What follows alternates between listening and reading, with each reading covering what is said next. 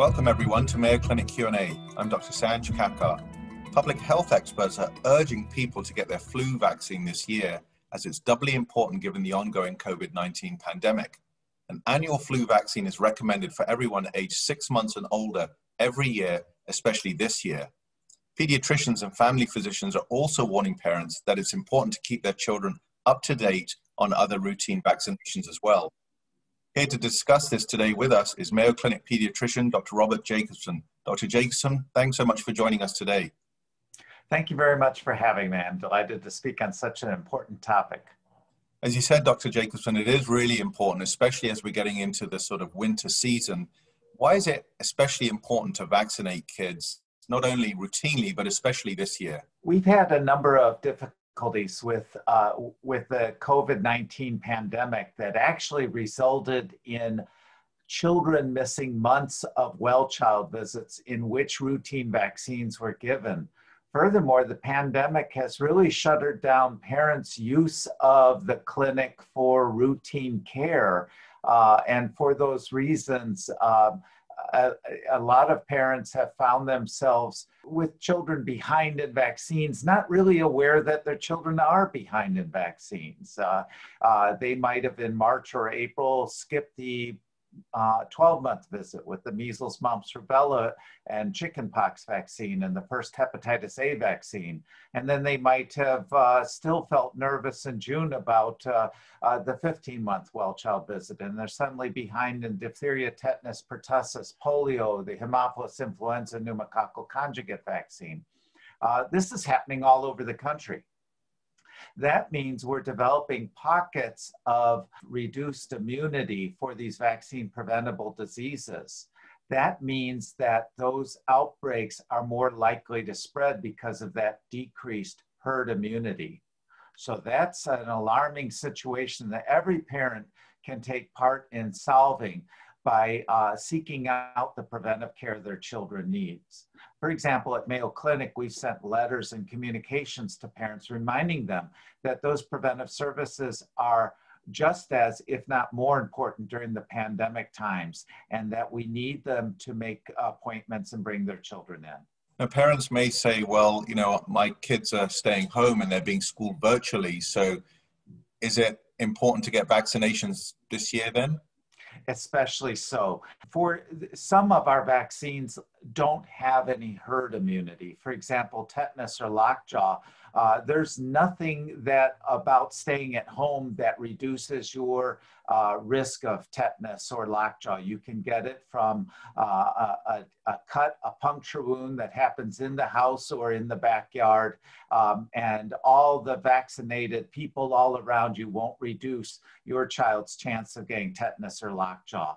Other diseases travel it's from healthy child to healthy child, may be carried just in the lining of their nose. And while a play date outside seemed innocent enough, young children may violate social distancing and incidentally touch each other and spread germs that we controlled with vaccines that are no longer controlled because people failed to get their well-child care. So as you know, now we're entering the flu season.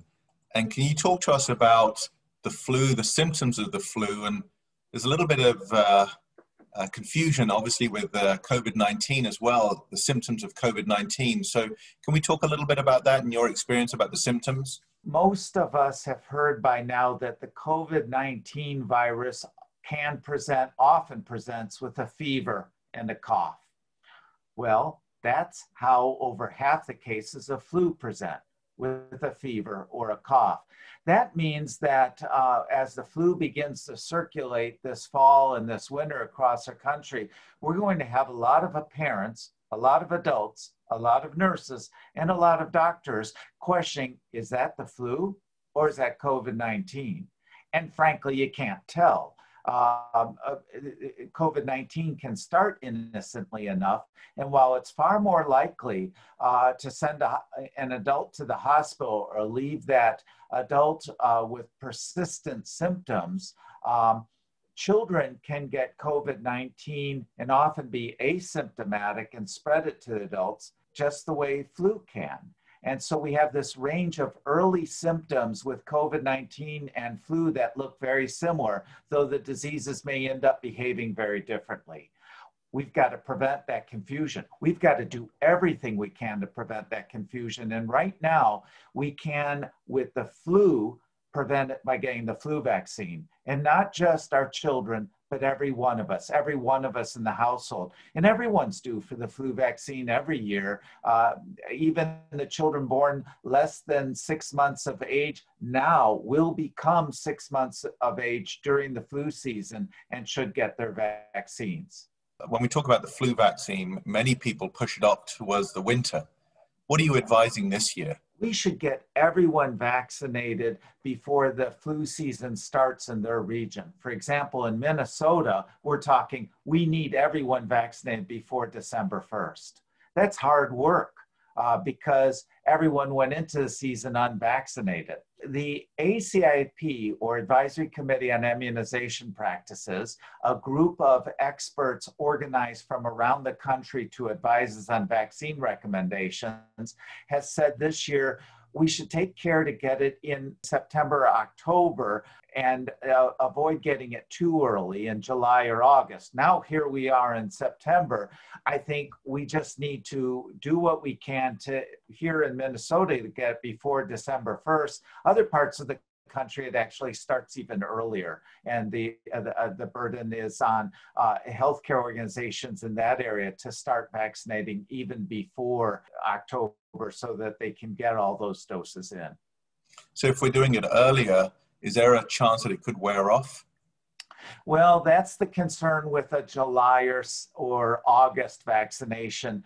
There have been some studies, not consistently, that have shown some age groups, not consistently, but primarily among older adults, 65 years and older, that there might be waning, and that waning might occur in April, May, or June if you get it as early as July or August. And here in Minnesota, we typically continue to see flu outbreaks in April and May. And so it would be a problem for those groups to have gotten their vaccine too early.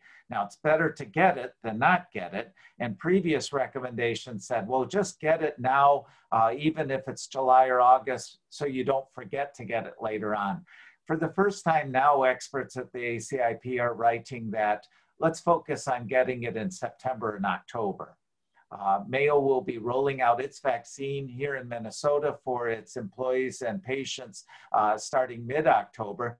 It takes a great deal of effort for us to organize the tens of thousands of doses that we're going to need to do.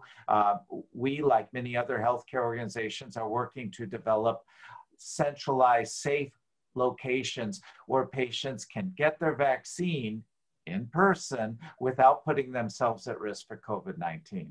Yeah, thank you for explaining that, because that was one of the other questions that I had. Typically, when you get your flu vaccine, you go into the doctor's office and get it, but many people would want to sort of do it in groups, for example, their family. So can you tell us some of the initiatives that Mayo Clinic is working on to do that?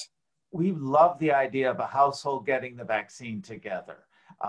And yet we also need to respect social distancing and masking. So we've created non-clinical areas for nurses trained in giving the flu vaccine to give it in a location where sick people are not being seen, where families, where households can come up to the clinic on a scheduled appointment basis, get in a line where every group is 6 feet or more apart, everyone wearing masks, everyone practicing safe COVID-19 behaviors, go through, get their vaccine, get it documented, and go home without much ado. Now, in terms of the vaccination, there's different types, correct, for the flu. Can you talk to us a little bit about them and sort of pros and cons between, for example, the injection versus the mist? This year, as in previous years, we will have the Flu Mist, which is a brand of nasal spray. It's a live attenuated flu virus vaccine that's sprayed with a tiny amount in each nostril. This is a great alternative to the flu vaccine. For those people who are eligible, Mayo Clinic recommends either the injectable or the nasal spray. It is designed for people 2 years through 49 years of age. It provides coverage for all 4 strains, just as the injectable does. It, however, is a live vaccine. And because it's a live vaccine, we don't take risks with pregnant persons. We don't take risks with the immunocompromised. And in fact, because the studies were only done in healthy adults and children who lacked risk factors for the flu vaccine, we can only confidently speak to how well this vaccine works and how safe it is in those people who don't have those risk factors. And so indeed, the flu mist is not for everyone. There's a number of people who have conditions that make them ineligible for it. But for those who are eligible, go ahead, get it. Avoid the needle, avoid the pain. Take advantage of that. Now, the injectable comes in 2 major types. That is, we have a type that's good for children from 6 months through 64 years of age. And it's starting at 65 years of age. Here at Mayo, as providers do across the country, we have vaccines that are especially designed for those 65 years and older. The vaccine that we'll be using actually has 4 times the amount of antigen in it for each of the 4 strains. And so those adults 65 years and older are much more likely to get a much higher antibody response. And studies have shown that this is much more effective in reducing flu preventable disease and flu-caused hospitalization. So we use that special vaccine for those 65 years and older. And that's some really important information, and I appreciate you sharing that with us today. Anything else you'd like to add? I just want everyone to know that they can play a major role in this pandemic, in addition to masking, social distancing, hand washing, avoiding touching your face unless you've just washed your hands with soap and water, and also get the flu vaccine. Get the flu vaccine now in preparation for reducing COVID-19-like symptoms. Decrease the confusion, protect your loved ones, protect yourself. We've been discussing the importance of routine vaccinations, including the flu vaccine, with Mayo Clinic pediatrician Dr. Robert Jacobson. Dr. Jacobson, thanks so much for joining us today. Mayo Clinic Q&A is a production of the Mayo Clinic News Network and is available wherever you get and subscribe to your favorite podcasts. To see a list of all Mayo Clinic podcasts, visit newsnetwork.mayoclinic.org. Then click on Podcasts. We hope you'll offer a review of this and other episodes when the option is available. Comments and questions can also be sent to Mayo Clinic News Network at mayo.edu.